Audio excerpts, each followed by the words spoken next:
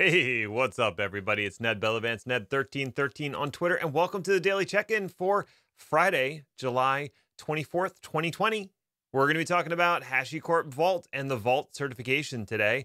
Specifically, we're going to be talking about tokens, which I started last Friday, and I'm going to continue this Friday. Now, you might notice that my good old-fashioned mic is back. I listened to the audio from yesterday, and it was okay, but I think there's room for improvement. I want to do some signal processing on that lav mic to get it the same sultry sound that you hear through this much nicer and more expensive mic. So I'll see what I can do. I'm getting a splitter box so I can feed both into, I have a, what's the brand? DBX 286S preamp that I use that removes some noise and does some compression, and it also helps with the EQ on the mic a little bit. And I think I'm going to use the same thing for the lav mic as well and see, get it as good as I can. Anyway, so that's not really important.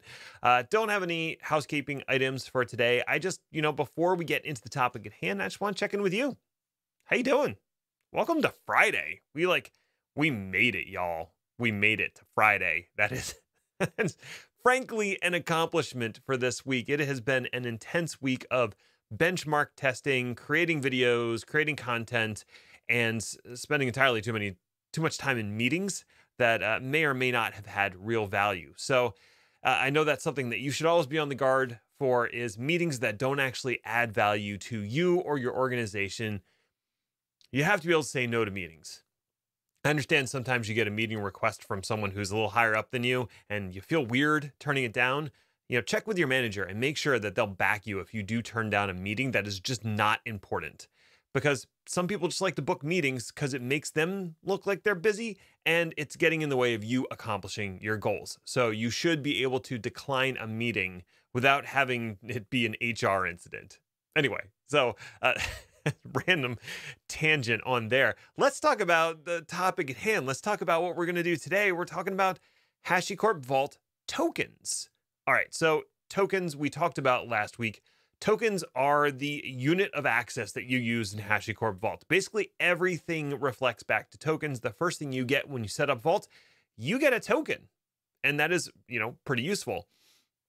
Last week, we talked about the high-level objective, which was assess Vault tokens. And we talked about a few of the sub-objectives, describing what a Vault token is, differentiating between service and batch tokens, and describing the root token use and lifecycle. So if you didn't watch that video, I'll put a card up there so you can click and watch that first, because otherwise, you might feel a little behind. But regardless, today I would like to cover the next couple objectives, which is define token accessors and explain time to live. Those are both really important concepts, and I want to dedicate a whole episode to just those two things. So let's start with token accessors. What is that?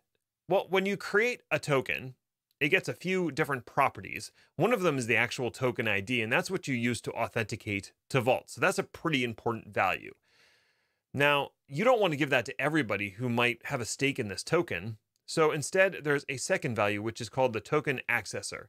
That's a value that could be given to a system that's managing tokens so that it can renew the token, it can revoke the token, and it can ask for information about the token, but it never actually gets that token ID. So if you had an automation system that's creating tokens for virtual machines or containers or human beings, you might not want that thing to have access to the token ID itself. You might just want to give that the accessor ID so it can take care of some automated tasks or check on the status of different tokens. That's what it's for. It's a management tool. It's almost like the username of your token without giving you the password, if you want to think of it that way. That probably makes sense. So let's jump over to my screen and I can... oh, I like that. Drudgus has said no Friday meetings, and I support that. No meetings on Friday whenever possible. So let's jump over to my screen share, and I've got a terminal open here. On one tab, I've got Vault Server already running. And if we scroll up here, the one thing we see is you get an unseal key and a root token. Now, this is a dev server, so there's only one unseal key. And I think we talked about keys already, so I'm not worried about that. But the first thing it gives you is a root token, so you can log into the Vault server and do things with it. And I've already done that. I've logged into the Vault server on this other tab. So let's go through the process of creating a token, because that would probably be the easiest way to see what that, actually, let's do Vault token just to see what commands exist for Vault token. And we've got capabilities, create, so obviously create a token. You've got lookup, so look up information about a token, renewing a token lease, and revoking a token and any children associated with that token. So let's just do Vault token lookup. And, well, and if I type it right, this gives me information about the token that I'm currently logged in with. That's what Vault does. It goes, okay, you're logged in with this token, I'll give you information. And you'll see one of the things in there is this accessor value.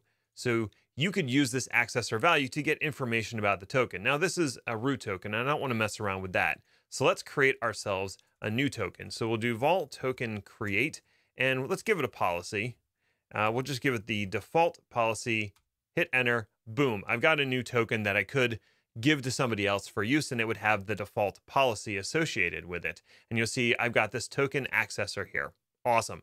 Now, if I do a Vault token lookup and I pass it the argument accessor and give it that accessor ID, now it's going to give me some information about that token. One of the things we're about to talk about is the creation, the TTL in general.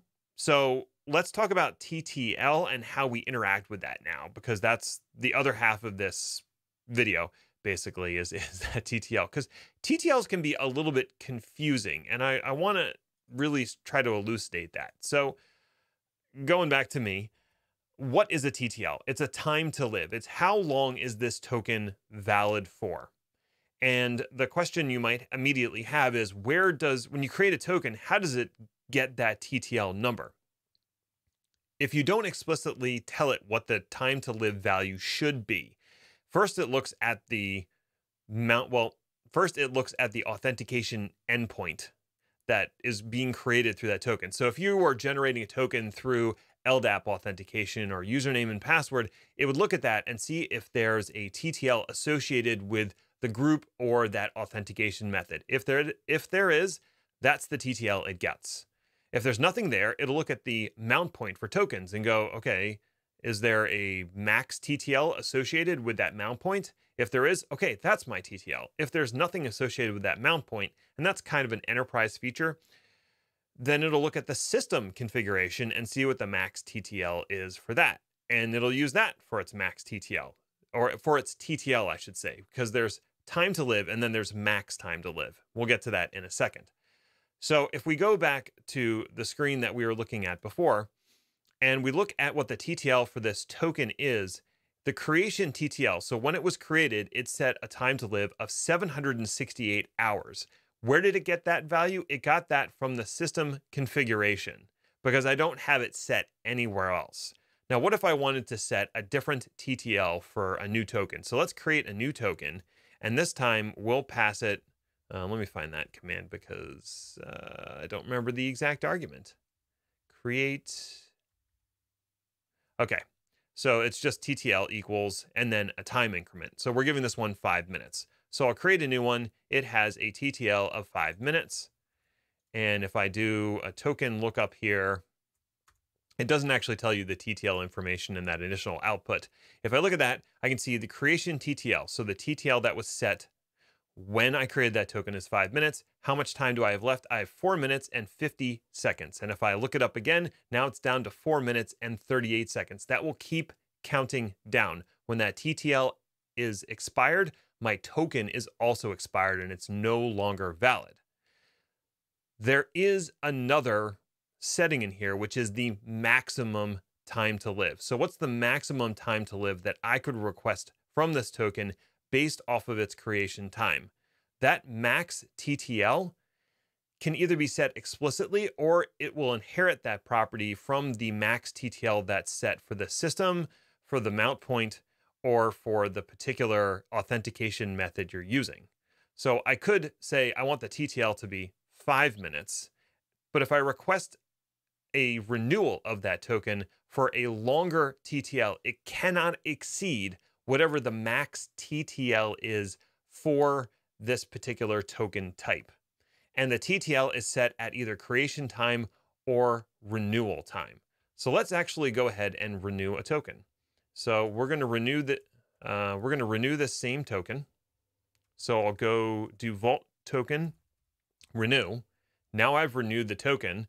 I'll look it up again, and I can see that the TTL has been that I set at creation time was 5 minutes. It's still 5 minutes, and the TTL for this token is 4 minutes and 58 seconds. So it's counting down again. The other thing you'll see in here is there is an expire time, and that expire time should be the same as the 5 minutes plus the last renewal time, which it is. The last renewal was 12:26. The expire time is 12:31. So that's basically how TTL works. It can get a little confusing. The important thing to know is that TTL is set at creation or renewal time, and the TTL, oh, you're absolutely right. Thank you so much. It is covering the prompt. Oh, that was, well, I'm gonna have to get rid of that. Yes, I want to remove the logo. Sorry about that. Screen share problems. So the TTL is configured when it's created, or it's updated when it's renewed, and the TTL cannot be longer than the max TTL wherever that is inherited from. You can also set a max TTL for a specific token, and then that token can't go over whatever that max TTL is. If you request something that's higher than that max TTL, then Vault will say, nope, that's beyond what I can set, but I will set it right up to whatever that maximum is, and that's what I'll set it to. So that is token time to live and token accessors. I think I covered those pretty well. What I'll do next week is I will round up this tokens thing. We're going to talk about periodic tokens in some detail, and we're going to talk about use cases for tokens, and I believe, and orphaned tokens. We're going to have to talk about orphaned tokens and those sad, sad orphans and what happens when a token is orphaned. So we're going to talk about those three topics to round out this objective in next week's post. I'll be on vacation during that time, so I'm going to pre-record it and then post it on Friday. So you'll see it on Friday, but it won't be live. That's all I have for today. Until next time, enjoy your weekend. Thank you so